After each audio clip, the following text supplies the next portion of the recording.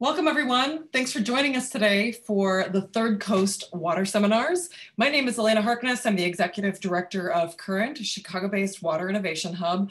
And I'm very excited to welcome you today for this conversation with Dr. Lutgarde Raskin from the University of Michigan on researcher utility partnerships for advancing microbial drinking water quality. As always, the Third Coast Water Seminars are a collaborative endeavor presented by leading research institutions and national labs in our region: Northwestern University, the University of Illinois Urbana-Champaign, the University of Chicago, University of Illinois at Chicago, and the Argonne National Laboratory. Current works with all of these partners and more to develop solutions to water challenges in our region. We're really excited to talk about this critical topic with all of you today.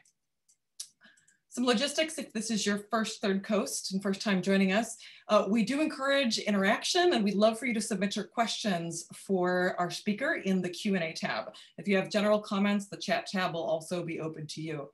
This event is being recorded, like most of Current's events, and this recording link will be shared out on Current's event page and our YouTube channel, so subscribe to that if you haven't. All of our past Third Coast seminars are also available there, and we'll also send out a link to this recording after the event. We have a very simple agenda for the Third Coast Water Seminars. I'll do a very brief welcome and introduction to Current, and then I'm going to turn it over to one of our key collaborators, Brian Chaplin, from the Associate Professor of Chemical Engineering here at the University of Illinois at Chicago. He is going to introduce our speaker today, again, Dr. Lutgarde Raskin, the Department of Civil and Environmental Engineering at the University of Michigan. She's going to deliver her talk for about 40 minutes, and then we will take some time for audience Q&A and wrap you up right here at 4 o'clock. So a bit of background on Current and why we're here. We are Chicago's Water Innovation Hub, and we are 5 years young this year. We collaborate to do three things: grow the blue economy, drive innovation in water technology, and help solve persistent water challenges, both here in our region and beyond. We're all here because we share this desire to address our drinking water quality and the urban health of our urban environments. All of us need more healthy water to drink and less flood water in our basements.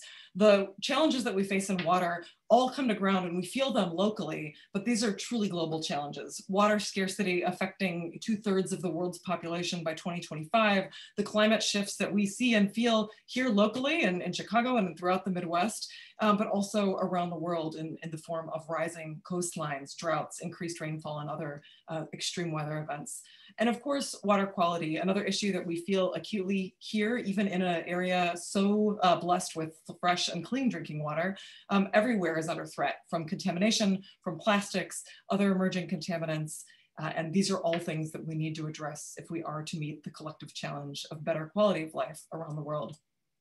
Our urgent need from Current's perspective is to help innovation happen faster. People aren't rallying fast enough behind the ideas and technologies that we need to protect our health and the environment. And we know in many cases that's for good reason. Innovation is hard. Innovation in water is especially difficult. And solving these complex challenges almost always requires collaboration of the kind that's represented here in the Third Coast Water Seminars, bringing together the best and brightest minds from across research, startups and innovators with great ideas, public sector partners that have the ability to help test and prove out technologies and bring them into market. Current exists to be an unbiased advocate for those best water solutions, policies, and ideas. So our job is to scan the field, stay on top of the latest, independently assess these ideas and technologies, and help recommend them to bring them to ground here in Chicago, but also around the world. We're building a pipeline of water innovation, working on everything from sewage surveillance with many of the partners here in Third Coast, using wastewater to identify SARS-CoV-2 and other important viruses that we're trying to track for public health, finding ways to target and destroy forever chemicals like PFAS, PFOAs, really important emerging area of science. And of course, lead detection and removal, a huge issue here in our home state of Illinois, where we have more lead service lines than anywhere else in the nation. And we urgently need to find better ways to identify and eliminate lead in drinking water. It's a great segue to our topic today. We'll be talking about microbial water quality and hearing from a distinguished expert on this topic, Dr. Lutgarde Raskin, who is the Vernon Snuyink Distinguished University Professor of Environmental Engineering and the Russell O'Neill Professor of Engineering in the Department of Civil and Environmental Engineering at the University of Michigan. To introduce our speaker and give further background, I'm going to turn it over to my good friend and collaborator, Brian Chaplin from the University of Illinois at Chicago. He's also one of the founders of the Third Coast Water series. Brian, over to you to introduce Lut. Yeah, thanks a lot, Elena. And it's my great pleasure to introduce our speaker, Lutgarde Raskin. As Elena mentioned, she is a professor at the University of Michigan. She has been there since 2005. Before that, she was a professor at University of Illinois at Urbana-Champaign, which is one of our partner institutions for Third Coast. And that's actually where we first met each other. She was a professor and I was a PhD student there. Lut is an expert in microbial aspects of anaerobic waste treatment, as well as drinking water treatment technologies. And she's going to highlight some of her work in those areas today. Lut is also an elected fellow of the American Academy of Microbiology, the International Water Association, and the Water Environmental Federation. And she also has numerous other past honors that I won't go into length to mention today. She is also currently an associate editor for environmental science and technology.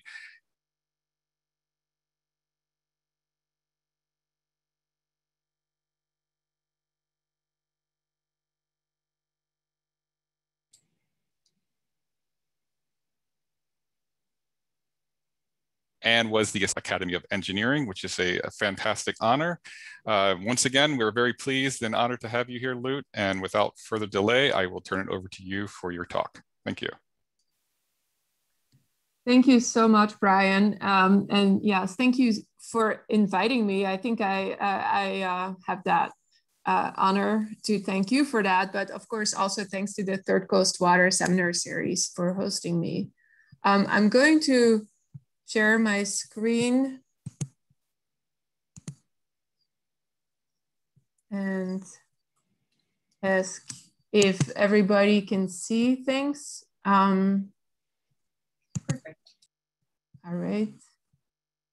So you've seen my title already, but I'll just highlight it again in case you joined a little bit late. So I would like to share some of the research that we have done in partnership with a utility, and I'll give it away. It's the city of Ann Arbor, not surprisingly, because that's where the University of Michigan is located. And I'm going to emphasize some of the work that we've done specifically in the area of microbial drinking water quality. Before I get into this, for those of you who don't always think about drinking water, I just wanted to provide a few background slides and really emphasize that even though I'm going to be talking about drinking water, more and more are we moving to thinking about the one water concept. And that's represented here in my overview slide, where we think about the engineered water cycle more and more as a single integrated system. So things are connected. It's not just drinking water. We have stormwater management, we have wastewater treatment, and all of these things are connected. With this overview, I also want to emphasize to you that microorganisms play critically important roles across this whole water cycle, not just in wastewater treatment, where we have studied them for a long time, but they're equally important in drinking water. And I hope to share some of that with you today. And traditionally, we haven't thought so much about the role of microorganisms in drinking water treatment, except for trying to remove them, because we think about them as pathogens in the drinking water field still. But there are important other roles for microbes in drinking water as well. I find their role so important, so I would like to just highlight that by talking about water infrastructure microbiomes. They're important throughout the engineered water cycle. But beyond the engineered water cycle, I want to also emphasize that we shouldn't forget about the microbes in systems that connect to our engineered water cycle. The natural environment, we take water out of the natural environment to produce drinking water, and then we use our drinking water. So we obviously are linking the microbiomes in our engineered infrastructure to the natural microbiomes and to the human microbiomes. And so we often don't study them together. And so I would like to emphasize that there's these connections that we shouldn't forget about. This slide kind of makes that point even more clearly. You can think about the engineered water cycle and these interconnections of microbiomes, the human and the natural water microbiomes with the other microbiomes. And if you get intrigued thinking about this conceptually, I would like to recommend that you go to the special issue of the Current Opinion in Biotechnology journal, where Per Nielsen and I edited a number of research articles that really take that perspective and talk about how these interfaces between the engineered water cycle microbiomes and human and natural system microbiomes are important and are important places where we can make advances for research in our field. I'm going to talk about drinking water and specifically about how we as researchers can connect with utility partners to advance, specifically in my case, microbial drinking water quality. And in many cases, that still means reducing the risk of infections with pathogens. And so you could see here, I'm highlighting this by having you think about how we use water. It's not just drinking, but we also use our water to take showers. And so bioaerosols that are generated in our showers also become part of the microbiome in our lungs. And so there's more to it than maybe you might think at first glance. I want to dive into this by giving you a little bit of an overview of how I've organized my presentation to make sure you don't get lost with all the little tidbits that I'm going to share with you. So when you think about these partnerships, you can think about what are the benefits that can emerge from partnerships like this. And so I've organized my talk around these benefits. First of all, I'm going to show you that it's possible to expand our knowledge of real water systems. And when I say real water systems, I'm specifically talking about full-scale drinking water treatment plants. So by doing research with partners, you have that opportunity much more so than if you wouldn't have the partnership, because then you would be stuck doing the research in your lab. And now you can do research in a full-scale system. So we can really expand knowledge beyond what we might be able to do in the lab. We also may have the opportunity to make changes to real-world practices by implementing results from research. We can think about building capacity. Once you have these relationships, how can you now collaboratively develop new projects to benefit the field? And finally, it's important to think about the future of the water industry. So there are opportunities, I think, to co-create the future of the industry once you develop these partnerships. And so I'm going to spend most of my time talking about examples that fit into this first category, but I want to keep a little bit of time giving you examples of these other areas that I think are also really important as benefits emerging from such partnerships. So let me start by very quickly giving you an overview for those of you who don't think about drinking water all the time, remind you what drinking water treatment is all about. It's a process that consists of multiple barriers for chemical and microbial contaminant removal. So you could see we take water out of the environment, send it through various treatment processes, for example, filtration, disinfection, and then we distribute the water to our homes in our cities.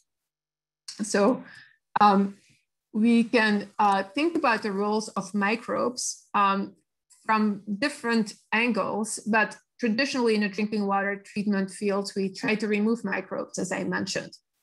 But despite of all these efforts, we keep a lot of microbes in our finished drinking water after treatment. And I'm showing you here the schematic of a conventional drinking water treatment plant, partly to remind you what that might look like. So you have coagulation, flocculation, sedimentation, typically followed by filtration and disinfection.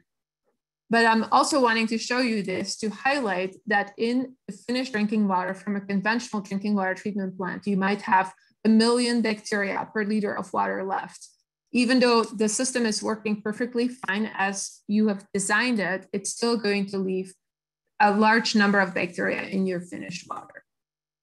When you go to a different type of process, an ozone biofiltration plant, where now, in addition to some traditional processes, you would have an ozone contactor before your filter that becomes a biofilter now, because ozone makes the organic material that's left at this point more biodegradable. So there will be more substrates available for microbes to grow in your filter. So you start relying on those microbes for treatment. And then you disinfect the finished the water after biofiltration, and more we're switching towards using chloramine as a secondary disinfectant as opposed to chlorine. So in a treatment process like this one, you see even higher levels of bacteria in the finished drinking water, in order to 2 orders of magnitude higher than in a conventional treatment plant. And again, that's perfectly fine. Maybe if you're not used to thinking about having these levels of bacteria, this might be a surprise, but this is typically what we find, and it's totally normal.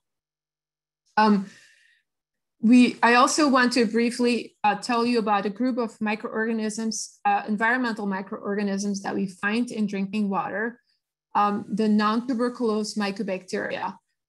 These are present in our source water, so it's not a surprise that we find them in our drinking water. The concern with these groups of organisms is that some of these, I'm going to use this acronym NTM here. Some of these NTM, non-tuberculous mycobacteria, are opportunistic pathogens. So they can make some people sick. They can cause infections in sensitive populations. Most of our drinking water in the US contains these organisms. They're very prevalent in shower biofilms. If you look at the microbial community in a shower biofilm, about 10% of that community consists of NTM. So they're quite abundant, not just prevalent in terms of the types of microbes that we find. And some of them are clinically relevant and who have the potential to cause disease because they're opportunistic pathogens. Not all opportunistic pathogens that are NTM are found in drinking water, but some of them are found in drinking water. And we've known about this for a long time. In fact, you may have heard of this organism, Mycobacterium avium. It's been on the US EPA's contaminant candidate lists for a long time. And so the EPA and people in the drinking water field have known about this for a while, but there's an increased interest in this because the incidence of infections with NTM have been going up. And so we're trying to think about these organisms more deeply than we have in the past. I've been studying organisms in the context of drinking water for a long time. And I started this work actually when I was still at the University of Illinois, collaborating with Professor Benito Marinas. We published a number of papers, and we did mostly pure culture and co-culture work at the time. We found that these NTM are resistant to disinfectants. We also observed that when you expose a pure culture of Mycobacterium avium to low concentrations of a disinfectant like chloramine, this organism actually responds by having some kind of an adaptive response. So it becomes more resistant to the disinfectant after it's been exposed to these low levels. And we also studied these organisms in co-cultures. They often grow inside of protozoa. Acanthamoeba castellania is shown here. And so you could see these bacterial cells, and some of them are inside of this protozoa cell. And you can imagine that that lifestyle makes these organisms even more resistant to disinfectants.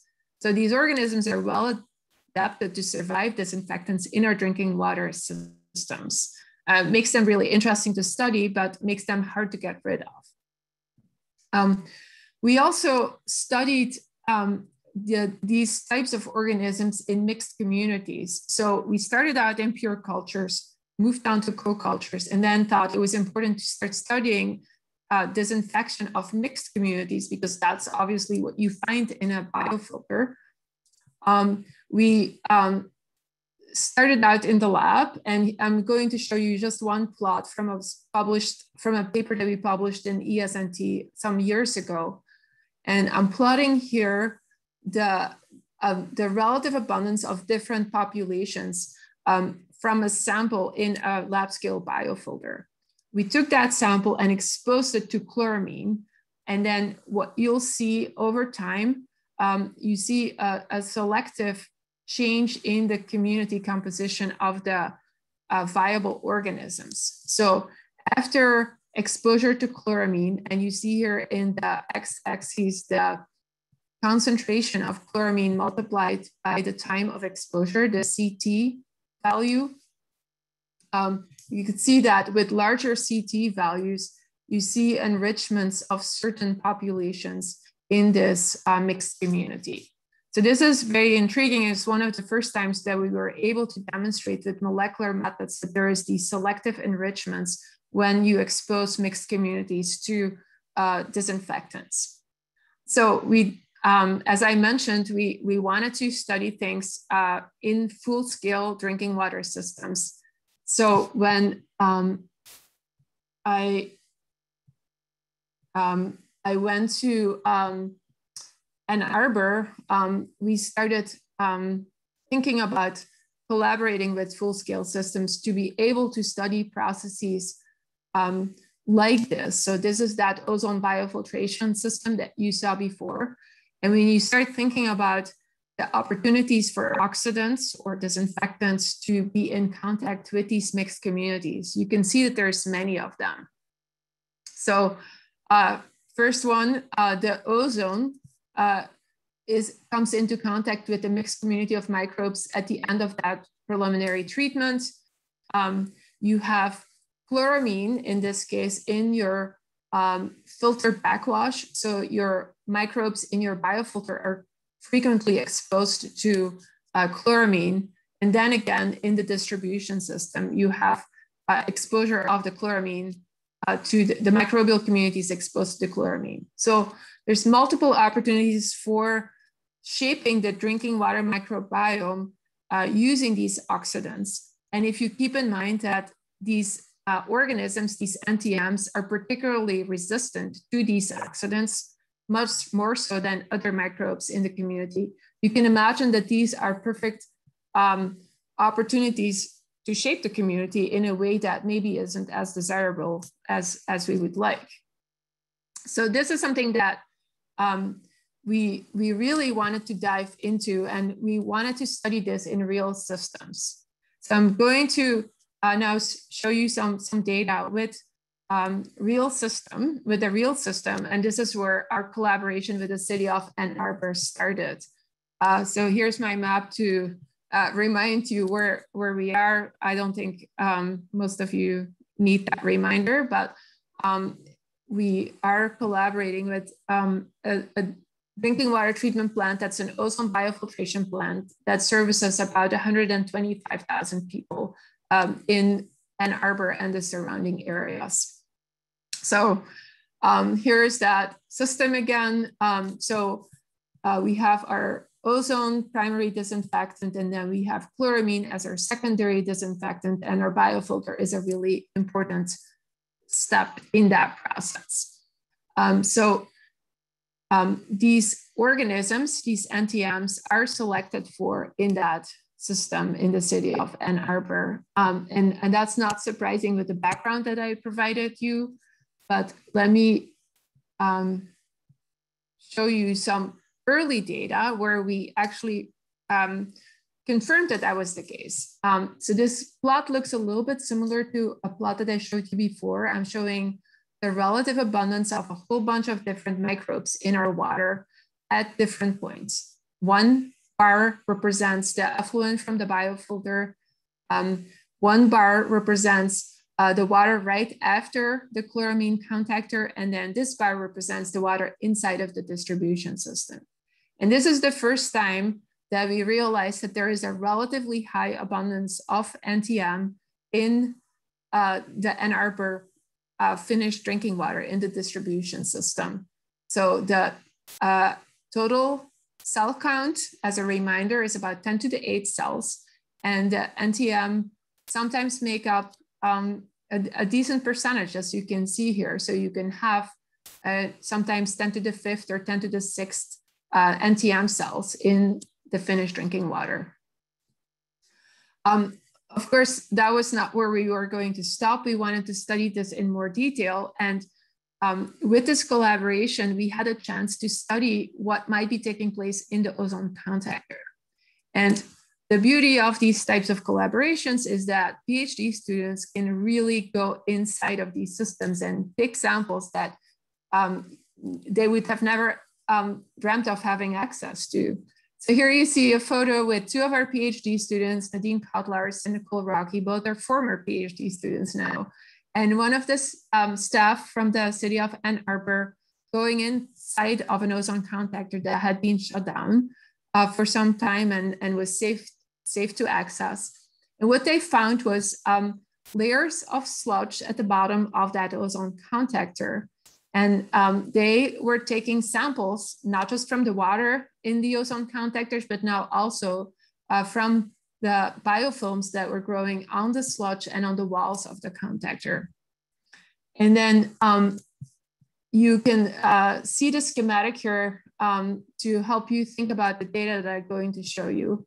This is one of the 4 ozone contactors. And you could see that there's 5 different sampling ports to collect water. But because we were able to get in there, we were also able to collect the sludge and the biofilms on the walls of the contactor. So first, let's look at the water samples. We used flow cytometry to count the membrane intact cells in these different locations. And not surprisingly, you find really high levels of microorganisms before ozone is applied. And then it goes down after ozone is applied. But what was very surprising to us is that you see an increase in the levels of intact cells after ozone is applied. And then the effluent is much higher in terms of membrane intact cells than we had expected.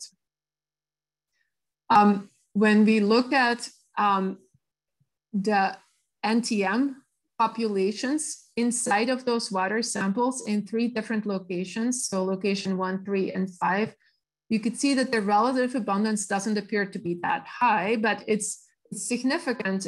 It's in some cases close to 1% of the community. And so we knew that something was going on in this ozone contactor in terms of NTM selection. And so we were able to think a little bit more about this. Here I'm also highlighting the absolute concentrations of these NTM populations, not just the relative abundances. And so you could see the absolute abundance goes down in the contactor, but remains at about 5,000 cells per liter. So there's a substantial number of cells of NTM left.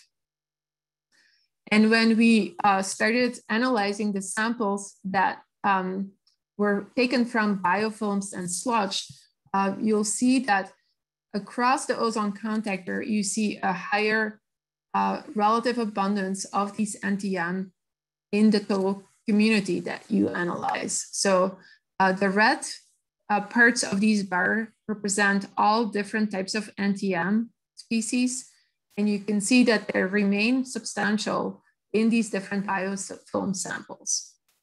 So back to my water slide. So what we hypothesized in this paper that you can look up in ESNT that we published a couple of years ago, what we hypothesized is that the ability to survive in these biofilms on the walls and in the sludge of the ozone contactor allows these organisms to slough off and therefore contribute to these relatively high levels in the water. And that was a great surprise. If you do ozone experiments in the lab, you find that it's a very effective disinfectant. So you would not have expected this high abundance of bacteria. And the certainly the high abundance of NTM is of concern and is of interest to study further. We continued to work with our partners and thought, okay, should we study what happens with the biofiltration here now, because we know that our effluent from the ozone contactor has a decent amount of these NTM organisms, and those go into the biofilter. So what happens there, especially considering we have chloraminated water that's used for backwashing the filters. When we started out, we confirmed that there was an enrichment. So here is the absolute abundance of NTM before and after the filter. So there's about 100-fold enrichment across the filter of these types of organisms. But we wanted to dive into it a little bit more, and we wanted to see whether the concentration of chloramine in the backwash was potentially contributing to selective enrichment in the filter. So we first wanted to measure chloramine in the filter, and I'm going to show you some data of samples collected at the top of the filter bed. So the question we tried to answer was, is chloramine present at measurable concentrations during backwashing? And here's our team at the time. So you recognize Nicole Rocky and Nadine Kotlars, but we had another grad student, Jimmy Jans, and a postdoc, Sarah Haig, who are sitting here actually on top of one of the filters in the filter gallery of the treatment plant. So they took samples and measured chloramine, and what you can see is that at the top of the filter, during the time of backwashing, so we sampled for 10 minutes, you see low levels of chloramine, but they're measurable. And so I like to think about them as sublethal concentrations of chloramine because they're sufficiently high to have an impact on the microbes, but they're not high enough to perhaps kill all of the microbes. And so remember that adaptive response of the pure culture of NTM that we observed in the work in Illinois. That's exactly what might be happening here with these sublethal concentrations of chloramine. We asked ourselves, are there relevant NTM present in the full-scale biofilters, clinically relevant NTM? So we developed methods to try to answer those questions. And here again, you see our team on top of the filter, but now you can also look down on the filter and you can see this sampling device that we constructed.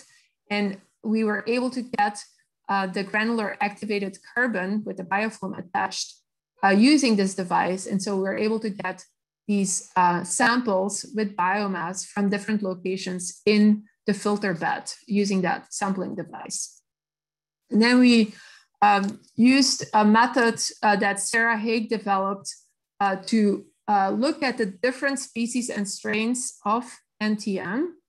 And what we found is that there is quite a diversity of NTM. And here you see all of the different species of mycobacteria that we found.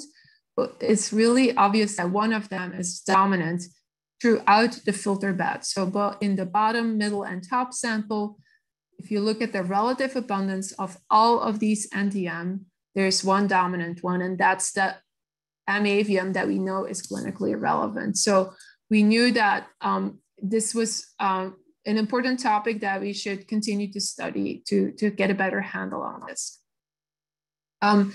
We also did an experiment to demonstrate that these organisms are actually active and that they were expressing relative genes inside of this environment. So we developed a method to look at the transcription and specifically focusing on expression of one of the genes that these NTMs have and that allows them to get inside of protozoa, but also when they infect humans, allows the cells to infect human cells. And that gene that we developed a method for is called the mammalian cell entry gene. And I have just some bits here of transcriptional data. In this plot, I'm showing you on the right y-axis the chloramine concentration again during backwashing at the top of the filter. So that's the same type of data that I showed you earlier, these red dots. And so you see these sublethal concentrations. On the left y-axis, you see the expression data, so relative expression of this mammalian cell entry gene. And you can see that during backwashing, we see an increase in the relative expression. And so these genes are specific for NTM. They're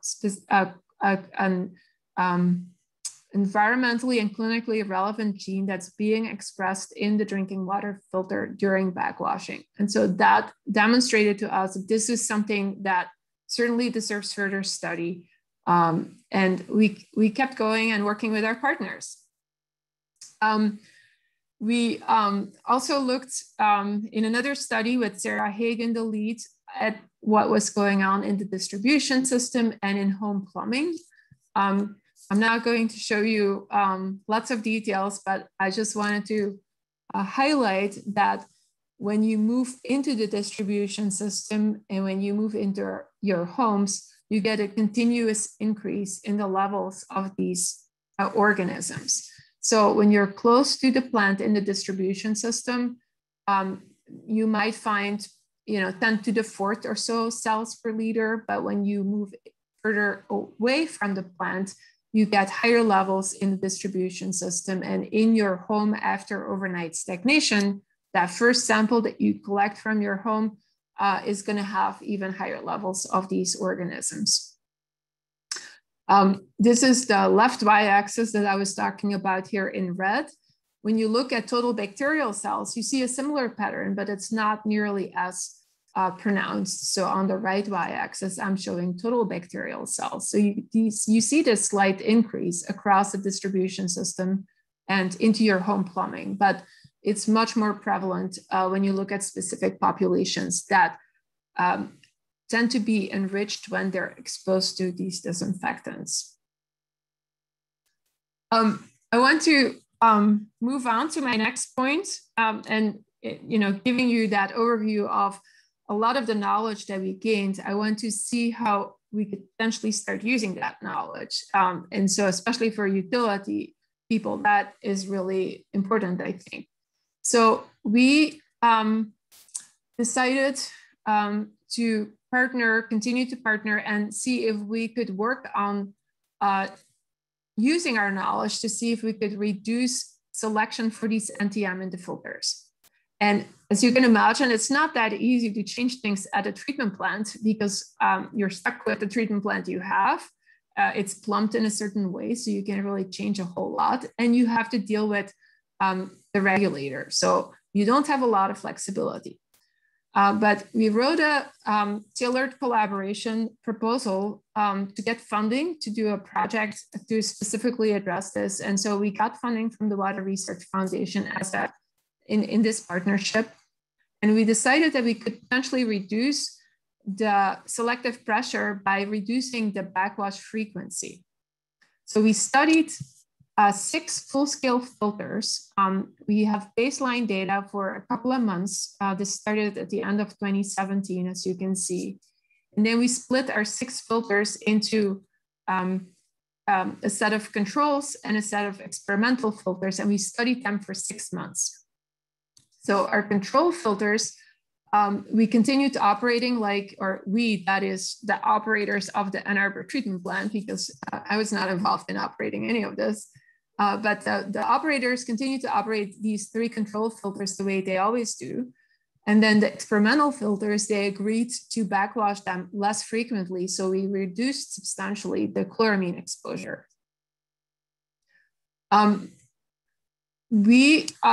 When we first started analyzing our results, and we determined the relative abundance of the NTM in samples that we took from these 6 different types of filters, we first started seeing that perhaps the NTM were indeed lower. The relative abundance of the NTM appeared to be lower in the experimental filters where there was less exposure to chloramine.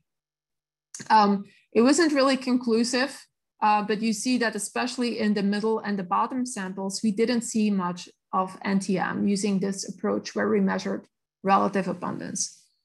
When we used a more quantitative method and looked at the actual concentrations of NTM cells per gram of activated carbon, granular activated carbon that's biologically active, we did not see a significant difference between the filters, the backwashed filters, or the filters backwashed as usual every 3 days, or the filters backwashed in a reduced schedule with less chloramine exposure.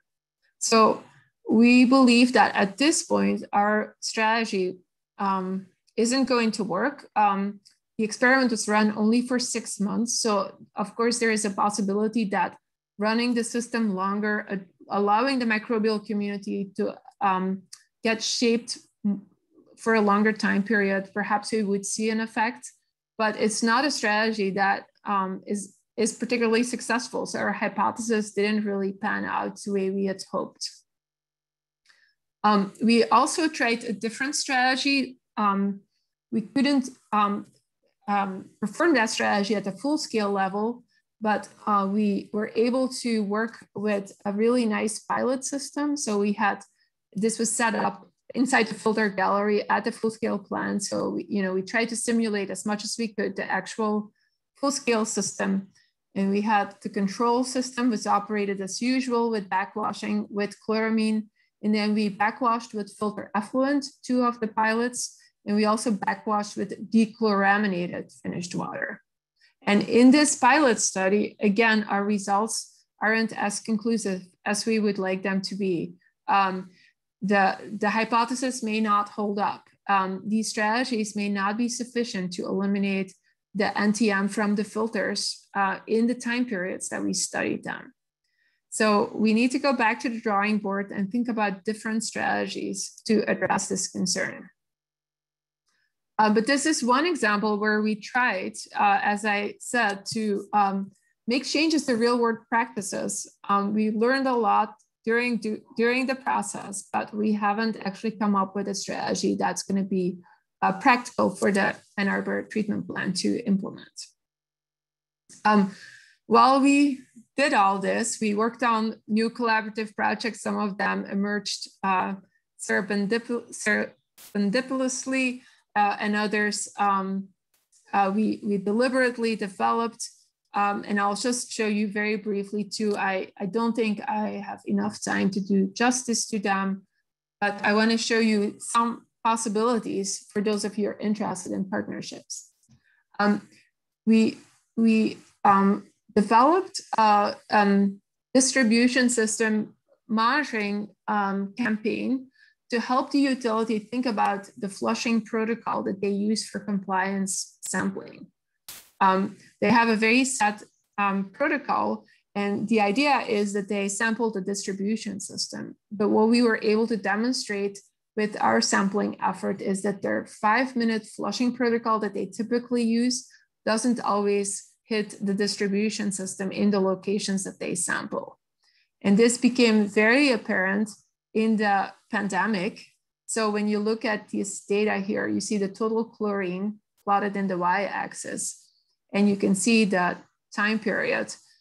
If you look at site 2, for example, where the building was shut down during the pandemic, you see that the water quality in terms of chlorine concentrations changes drastically for the first draw or after overnight stagnation. But even that 5-minute flush that's supposed to represent the distribution system doesn't really come close to the full flush, which represents the distribution system.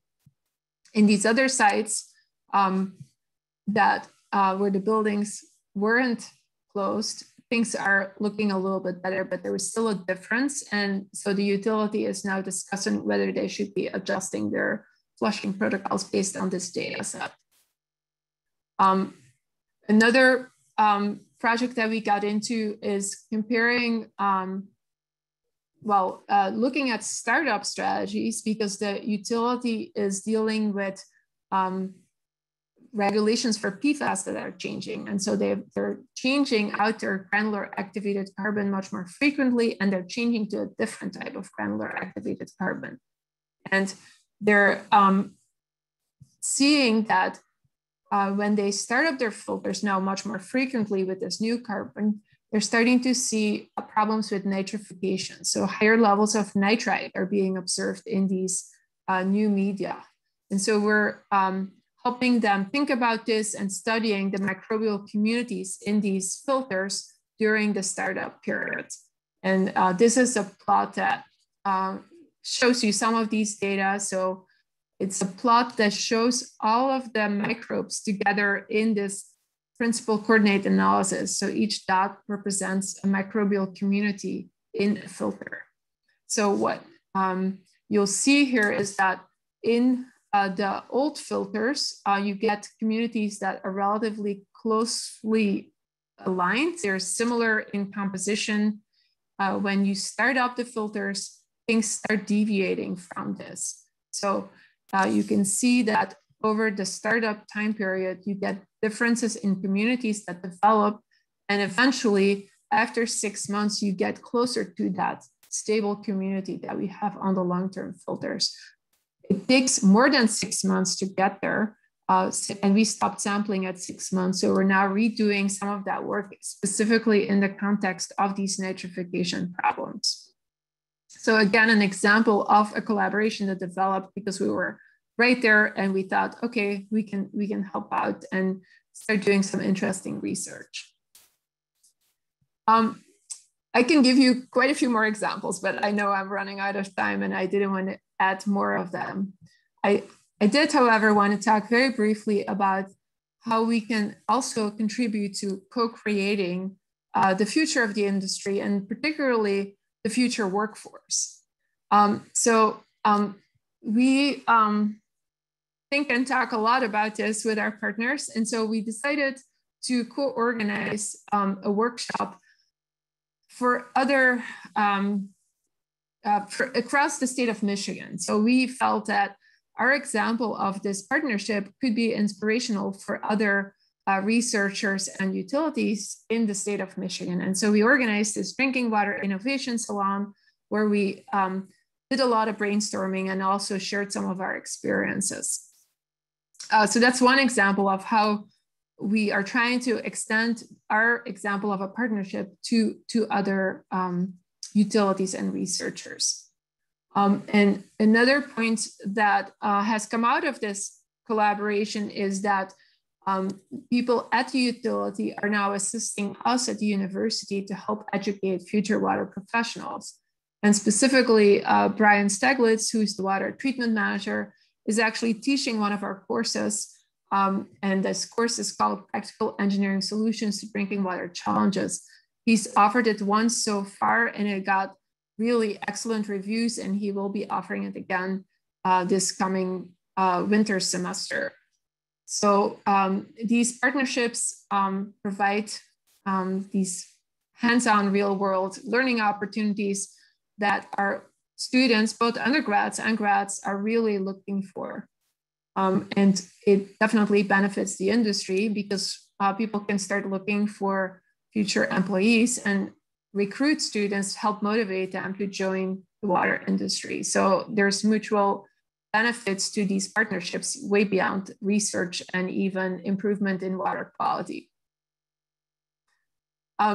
So I'm going to end my talk by just kind of highlighting how valuable these experiences have been for us.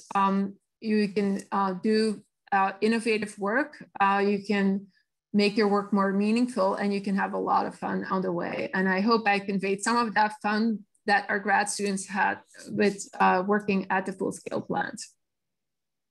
But for those researchers who have some doubts, I also want to tell you that research that you can do at a full-scale facility can be really valuable from a research perspective. You can publish in high-quality journals. You can really increase our knowledge in the drinking water field much beyond that particular utility. I think what we learned by doing work at the city of Ann Arbor goes way beyond the city of Ann Arbor. So it is a valuable research that can advance your work as a researcher. So it's not just only applied work that is not going to see the light of day beyond a particular utility. And then, of course, I need to acknowledge our partners at the City of Ann Arbor. And you could see Brian Stiglitz and Sarah Page in particular, but there's a long list of other partners, including operators. And here you see several people from our team and from the city in front of that pilot that I showed you earlier. So you could see we have a really awesome team of students, faculty, and professionals working together. And then this is my acknowledgement slide, focusing a little bit more on the students, postdocs, and faculty collaborators, and also an acknowledgement of various funding sources. So with this, I'm going to stop. I think I'm slightly over time, but hopefully there's a little bit of time for questions. Thank you very much for your attention. Oh, thank you so much. Thank you so much, Luke. There are several questions that I just want to say up front. Thank you for making the benefits on both sides for researchers and for the utilities so clear in this presentation. I know there are both researchers and a lot of utilities that tune into the Third Coast Water Seminar. It's a lot of that kind of collaboration we're really seeking to spur with these conversations. So thank you for addressing that so directly. And I loved particularly the part where you talked about it not bearing out the hypothesis that you kind of thought might happen, like the learning from things not going the way you expect them to is so much a part of the innovation process, and doing it at a scale that is lower risk to utilities and to the public that they serve is really important. So these kinds of projects really help to do that. So I want to stick on that for a second and ask, what were some of the features of the partnership with the city of Ann Arbor that made it particularly feasible to get a project like this off the ground? Because again, I know there are utilities on the line that might be thinking about, well, how can we make this more possible? What are some of the things that we need to do organizationally, administratively, to make it easier to partner with researchers?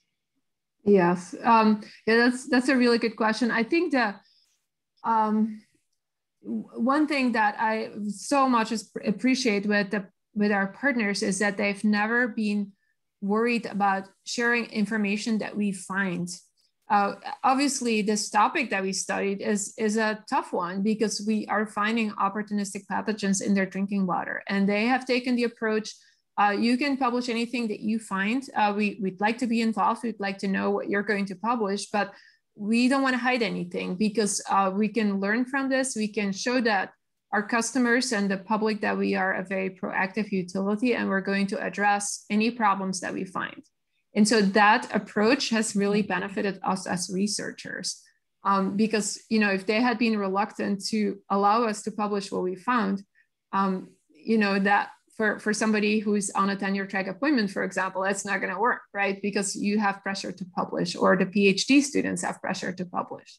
Mm-hmm. So that's probably the number one thing. But then the other things are just, their openness to troubleshoot, to participate in research, to ask difficult questions, to share information is just being tremendous. I always joke with them, like whenever we can come over, I learn so much new information because there's so much knowledge there that they don't even know that they have and that they're not necessarily sharing with us. It kind of comes out when you go and meet with them, and then you push and ask questions, and you learn so much every single time when you connect. Yeah, well, and I'm sure there's a lot of things that you are doing to be a good partner to help make it easier for these utilities that have this huge demand of delivering a public service every single day to be able to participate. But we can get into that at another time, and I want to encourage everyone, your contact information is up on screen to follow up. I do have some technical questions I want to address. One, as we're thinking about how some of your findings, interact with or inform maintenance of, these facilities. You talked about the ozone contactor, and there was a question, how long was that out of service prior to the sampling happening? I think the underlying issue here is like, how does this inform service and operation? Yeah. Right. I don't know exactly, but I'll tell you what I know. They have 4 ozone contactors, and they, I think, run only 2 at any given time. So they have the ability to go through a thorough cleaning, and I believe they do that once a year. So when they shut down an ozone contactor, it has to degas, and it has to be out of operation for quite a while before it's safe to enter. And so then we had to wait for that time period. So, I think it could have been a few weeks before we were able to enter into that ozone contactor. That one obviously wasn't cleaned out when we entered it because we wanted to catch what was going on. So we found it in the state right before cleaning, I guess. And we are currently doing another study with the ozone contactor where we actually started sampling, this time with a real-time flow cytometer, right after they had cleaned out. So kind of the startup after cleaning of the ozone contactor to get at some of these questions that were developed out of that first study. Got it. A couple of more questions about ozone concentration in the contactor. What was that ozone concentration? I think, so this is determined by the regulator. I think they need to meet 0.3 milligrams per liter of ozone at all times, but they overshoot. So on average, I think it's more likely to be 0.5 milligrams per liter. And have you correlated NTM cell counts with ozone concentrations that you're observing along the contactor? Is that possible? We certainly were not able to do that with our previous work. I'm hopeful that we'll be able to get a little bit more into this with this new study where we have a much longer, well, we have a very extensive real-time data set of intact cells in different samples in this ozone contactor. We also have the ozone concentrations that we collect as much as we can. It's going to be tricky because there is so much variation, but yeah, we're definitely going to attempt to do some modeling of those data sets. Great. Then a question about the disinfection byproduct. So chlorine-based disinfectants can also introduce other carcinogenic compounds and other things in water. Do those have an impact on these microbial communities, like the actual byproducts of disinfectant? Yes, and in our study, that is not something that we got into, and I think the level of our work probably, the answer is probably not, but this question is the broader one. Like the reason a lot of utilities have switched to using chloramine as opposed to chlorine is exactly because of the regulated disinfection byproducts when you use chlorine, right? But then of course, chloramine has other disinfection byproducts to worry about. Yeah. There may be effects on the microbial community, but as far as I know, not on these NTM, and we didn't get into that. Yeah. And what is the relative risk associated with NTM concentrations that you observed in the finished drinking water? If you're thinking about making decisions based on this, like how do you think about this risk? That's a tough question. There's people have started to do some quantitative microbial risk assessment for these NTM populations in the drinking water field. We contributed to a publication that hopefully will be coming out soon in that context. It's really early though to answer that question because most of the exposure is not directly through your drinking water. It's through inhalation when you take showers or when you flush toilets and so on. And so we have very little data on the abundance of these populations in those aerosols. It's very difficult work. Right. We're actually, I had a former postdoc, Yoon Chan. I didn't present her work. Yoon is an amazing researcher who's currently a junior faculty at UC Riverside. We're working on a publication from her postdoc, and she quantified the different NTM populations in aerosols generated in showers.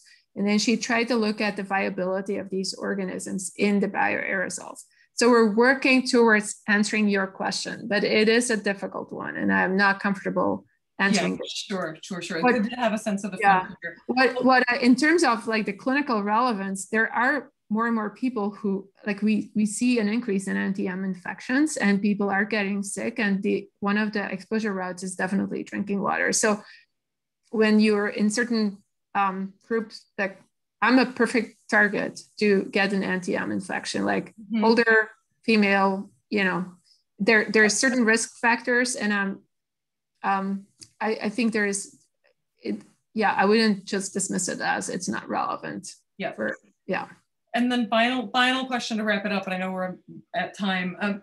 Do you think, given the decreased availability of clean drinking water around the world, do you think we're going to need to consider barrier approaches like membranes in most drinking water plants in the future? I mean, what's the sort of future projection on this to keep our drinking water clean? Yeah. Well, yeah, membranes are one option, but there's if we would understand these systems better, we could also get away without membranes in some cases. I mean, for example, biofiltration is becoming much more common in the water reuse field even. Yeah. And so when you start thinking about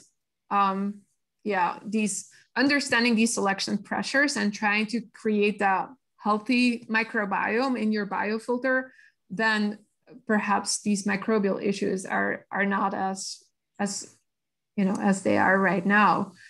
So getting rid of disinfectants would be one way, but of course it's not going to happen in the US. But anyway, these are tough questions to answer in a short time period, but really good ones.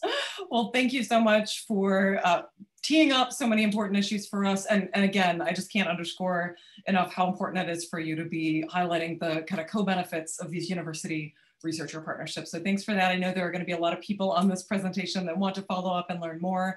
We're so grateful you were here. My colleague George has just launched an audience poll for you. In the meantime, as we close out, I want to encourage everybody to stay tuned and look ahead. Even though we're just at the beginning of summer, look ahead to the fall. Chicago Water Week is coming October 11th through 15th, and we are looking for program partners right now. So wherever you are, if you'd like to get in front of this, it's a largely Chicago-based audience, but we have global partners and national partners as well.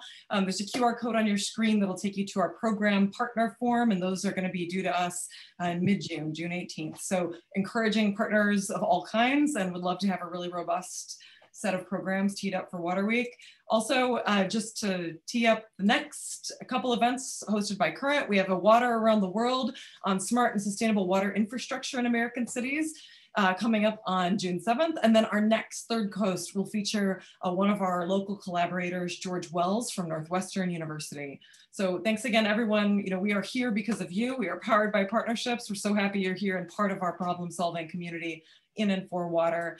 Reach out to us if you have any suggestions about what we can do more and better and differently. And we are just looking forward to seeing you in our next event. Be well, everyone, and enjoy the start of summer. And thanks again to Lut for a wonderful presentation. Take care, everyone.